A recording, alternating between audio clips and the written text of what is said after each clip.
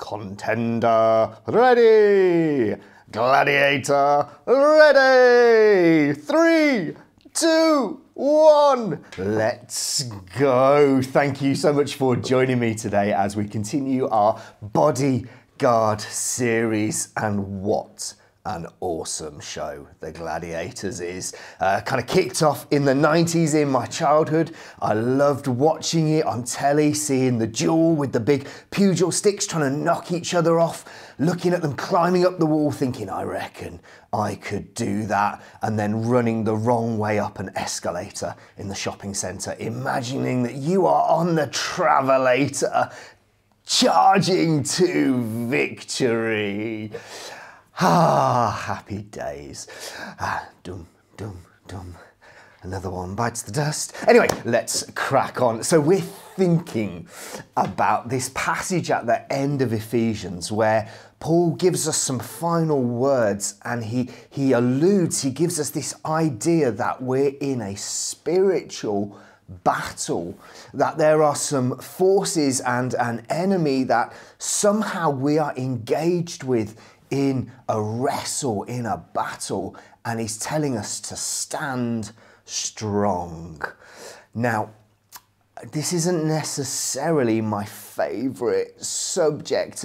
As Johnny said last time, sometimes this gets a little bit weird, or we can get a little bit afraid or fearful, or sometimes churches and Christians just do bizarre and some like downright dangerous things when it comes to spiritual warfare. But Paul talks about it. It's a reality that he calls us to confront. And so we need to try and find a way through this and learn the lessons that Paul is calling us to.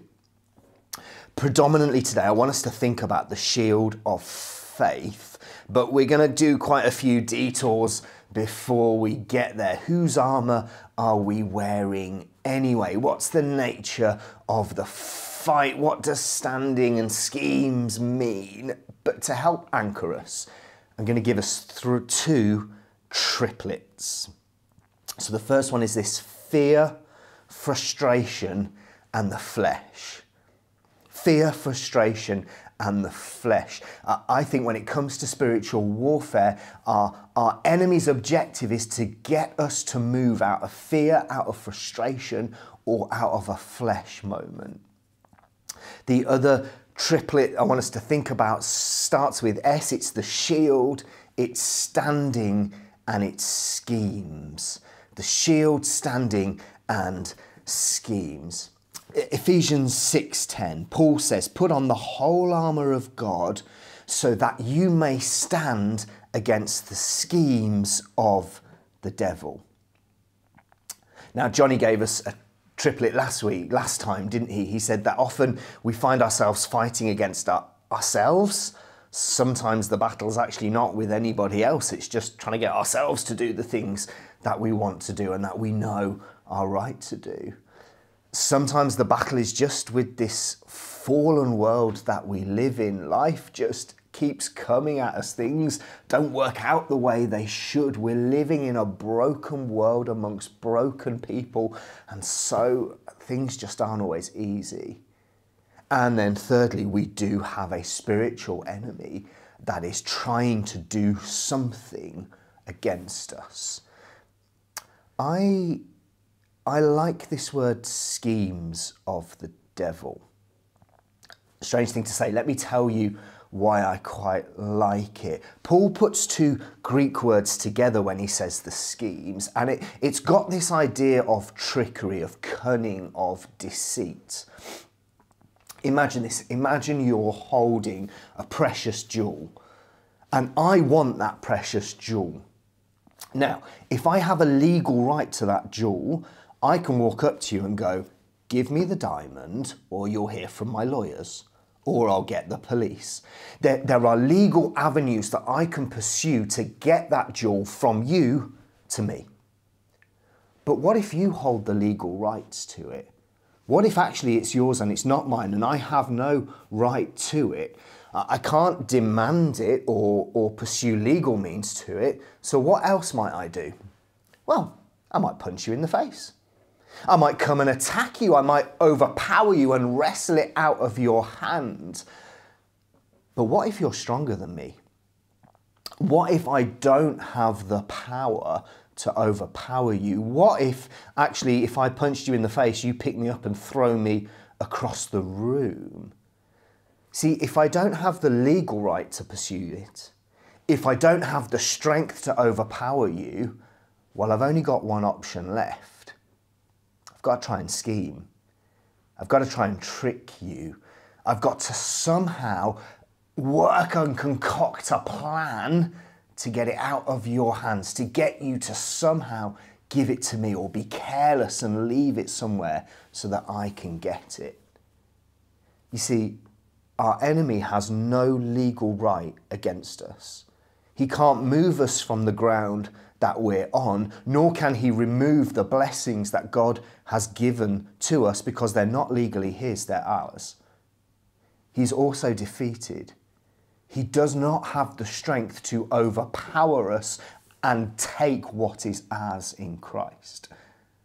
So the only option he's got left is to scheme, is to try and trick us, to drop our shield, to move from the ground that we are in, to give up the blessings that we have. If he had the strength, he'd overpower us. If he had the right, he could take it, but he doesn't. And so our battle is against someone who is scheming to try and get us to make a false move. That's why last time Johnny talked about the battle is a defensive battle. Jesus has already won the victory. We already have every blessing in Christ Jesus. It's already ours, and our job is to stand in what we have and not get tricked into giving it away, to not move into fear, frustration, or faith, but to stand. Whatever the schemes the enemy might throw at us, whatever tricks he might try and deploy, if we can stand, then we are in the victory.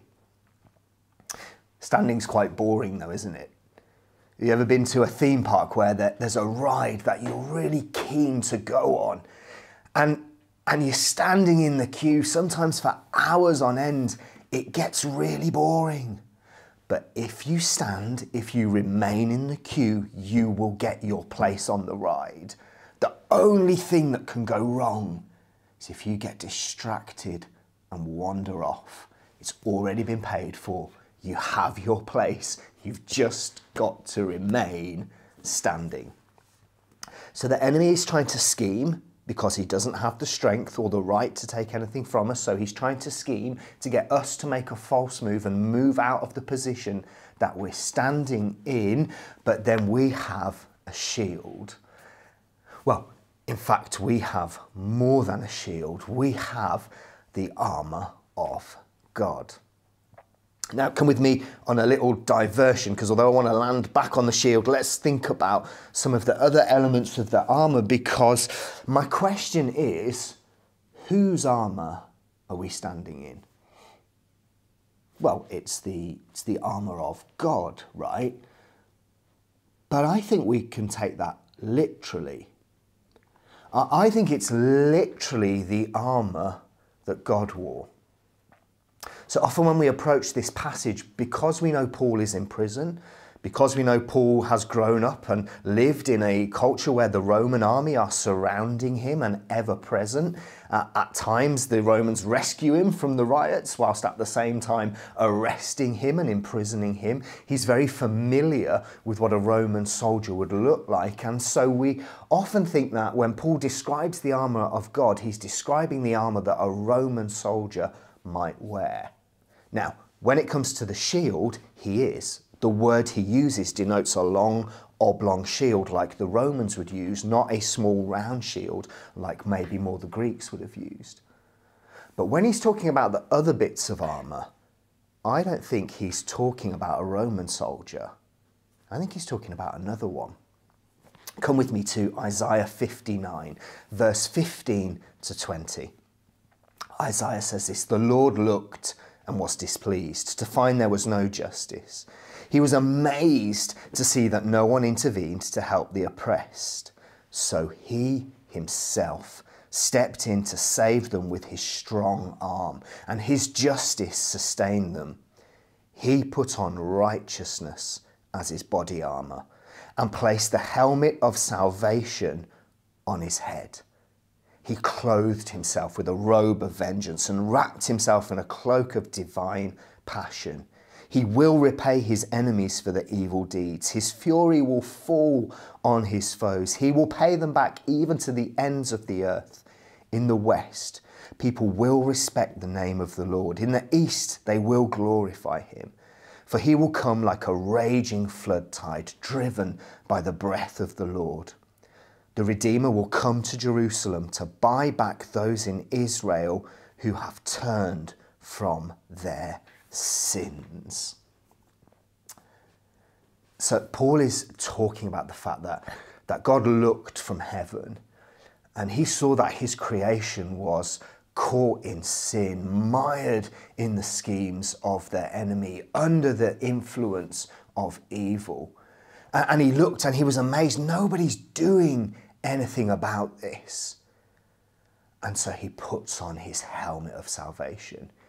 He puts on his breastplate of righteousness. He clothes himself in a cloak of passionate fury. And he comes in to rescue humanity. I love this picture. It makes me think of a bit like a mama bear. You know when you play with mama bear's cubs and she comes out swinging at you. You get this sense in Isaiah that there's this warrior king who's charging in to rescue and buy us back from the chaos that we've got ourselves into. He says, those who repent, those who have turned from their sins will be rescued and brought back by the warrior king. When Paul says the helmet of salvation, when he says the breastplate of righteousness, I don't think he's thinking about the Roman soldier outside of his cell. I think he's thinking about the warrior king that Isaiah said would come and rescue his people. What if the helmet of salvation was the very helmet Jesus wore when he died on the cross for you? What if the breastplate of righteousness was the very breastplate that he had on when he raised from the dead and made us right with God? I think Paul is trying to get his readers to understand not only are you standing in a place of victory, but you're wearing the very armor that our warrior king wore when he defeated the enemy. So that's why he's calling us to stand. He's saying, listen, you've been rescued from sin. Don't rush back into the flesh because you're wearing the armor that your king wore when he saved you. Imagine this. Imagine you're in a building fire and you're trapped and you can't get yourself out and you're wondering what on earth is going to happen. And then suddenly through the flames and the smoke and the heat and the chaos and the terror, a firefighter comes and they scoop you up and they carry you out of the building. And as they get you out of the building, they take off their helmet and put it on your head. They take off their jacket and they put it round you to let you know that you are safe and you are protected and this fire isn't going to touch you anymore. Would you then get up and run straight back into that building? Oh, I'm protected now, woohoo! Of course you wouldn't. And yet, what the enemy wants to do is get you to step back into your flesh, to return to the sins that you've been set free from, to give in to the temptations that you have been rescued from. And Paul is trying to say, don't we understand? Not only are we standing in the ground of victory, but we're wearing the very armor our hero was wearing. Don't step back into the flesh. Stand in the salvation and the righteousness that has been won. Paul talks about putting on the shoes of the peace of the good news, the readiness that comes with the gospel, the peace that comes with the gospel. Again, I think he's maybe thinking about something in Isaiah 52:7. How beautiful on the mountains are the feet of the messenger who brings good news. The good news of peace and salvation. The news that the God of Israel reigns. Beautiful feet. I don't really think feet are beautiful, to be honest. I don't really understand people who've got a foot fetish. I think it's just a bit weird, really, isn't it? But hey, each to their own. If that's you, you knock yourself out. But, feet, they're not normally things that we call beautiful. But Isaiah is painting us this picture of a watchman who's looking out over the city, and he's looking out around the surrounding areas. What's coming at us? If a messenger is coming, do they look anxious? Are they running in fear? Are they bringing bad news? Or actually, how brilliant is it to see somebody coming with good news? Somebody coming to tell us, God reigns. We are at peace. There is nothing to fear. We've thought about stepping back into the flesh. But the enemy will try and get us to move out of frustration or fear. Sometimes we have anxious feet.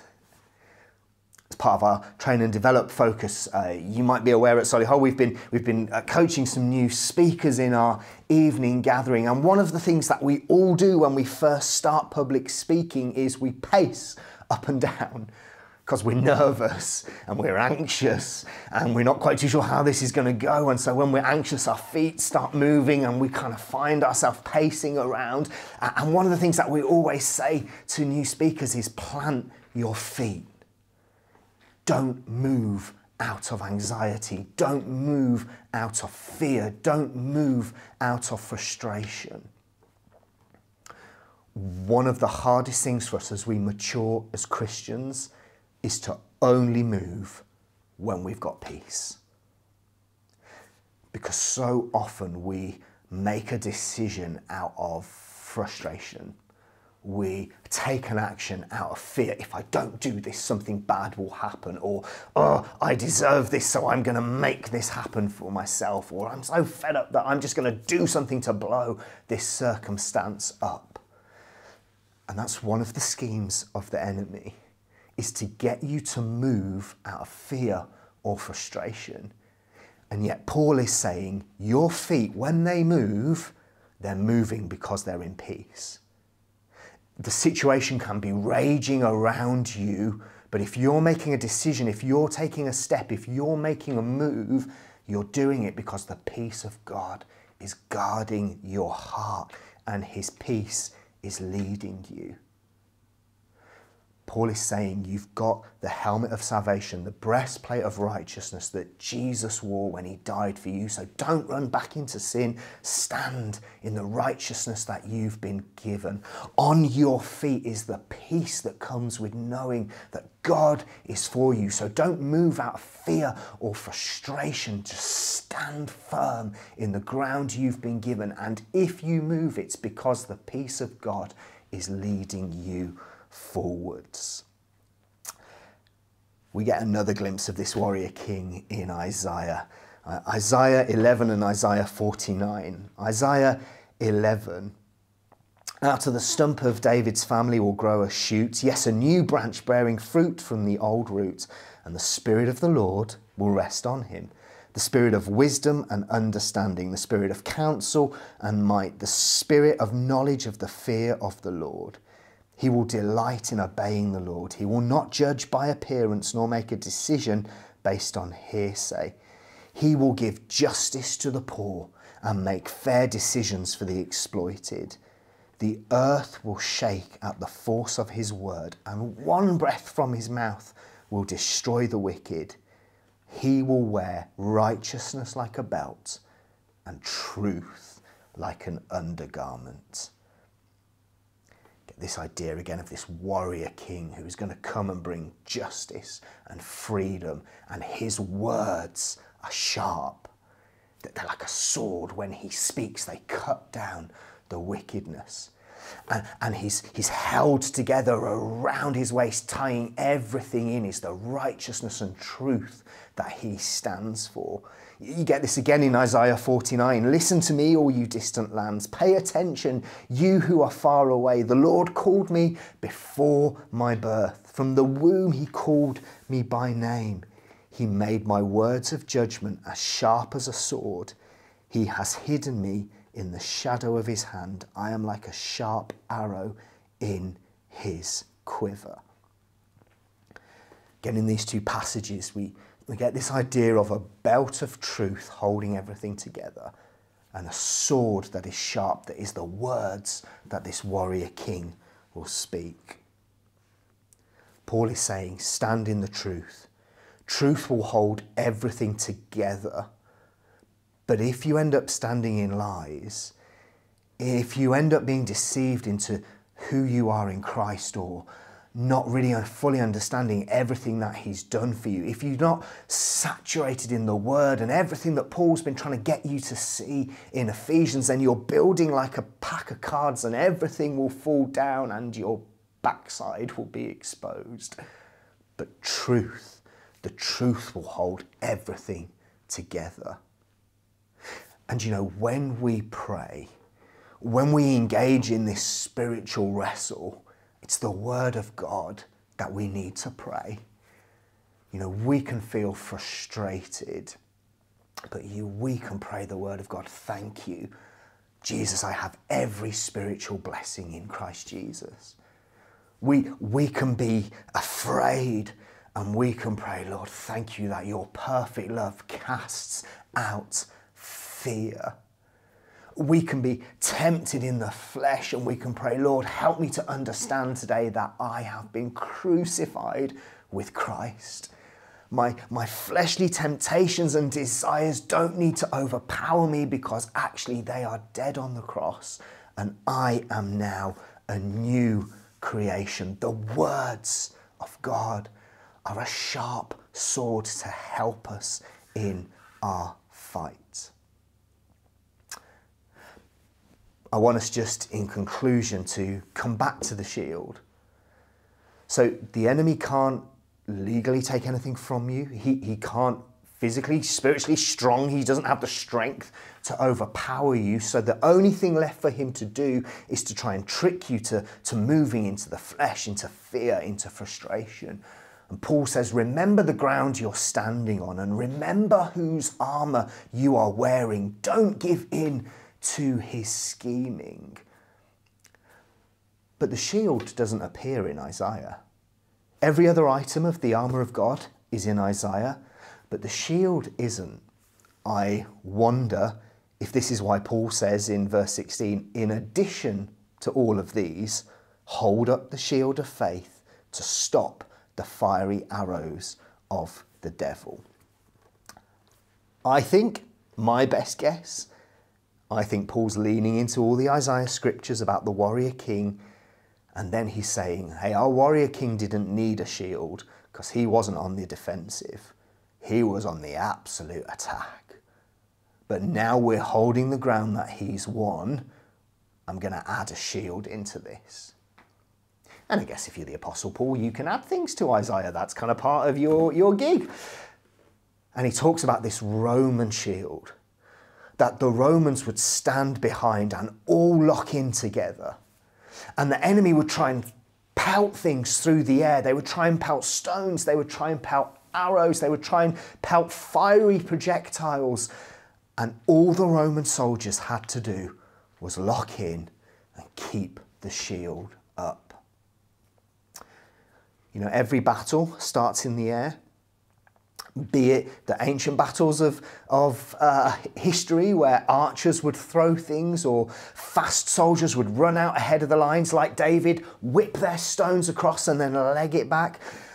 Be it the military bombardments, the artillery bombardments that happened in World War I before the soldiers went over the top, or even in modern warfare, be it a pilot in a room maybe a little bit like this, flying a drone that's somewhere else around the world and dropping explosives onto areas before boots hit the ground, things fly through the air. I think that's the battle that we are facing, because the enemy knows his boots actually can't get close to our ground. So all he can do is fire things at us to try and get us to move. And all we have to do is stay in faith. Stay with complete trust in every circumstance that God is working. He is working for our good, and he will bring us to victory. Don't drop your shield in fear, in frustration, or in the flesh. Remember where you stand. Remember whose armor you are standing in, and in every circumstance, hold up your faith. God is my refuge and strength. He will not let me be moved. Hello, my name's Naomi. It's been great to have you with us for our message here at Renewal. If you want to find out more about what it means to follow Jesus, you can visit renewalcc.com/next steps, and you'll be sent a few videos which might answer some of those bigger questions that you might have. Likewise, maybe you just want to say hello to the team, so you can email hello@renewalcc.com. And then if you're really enjoying all of these videos, what you can do is click the subscribe button, which is the wonderful red button that you cannot miss on your screen, to be notified of any other videos that come in. You can also listen to our messages on the go. So if you visit renewalcc.com/media, you'll be able to see podcasts, and then that will also link you to the YouTube channel. But maybe actually you just want to support the work that Renewal is doing. And you can do that by visiting renewalcc.com/give, and you can choose where your finance goes.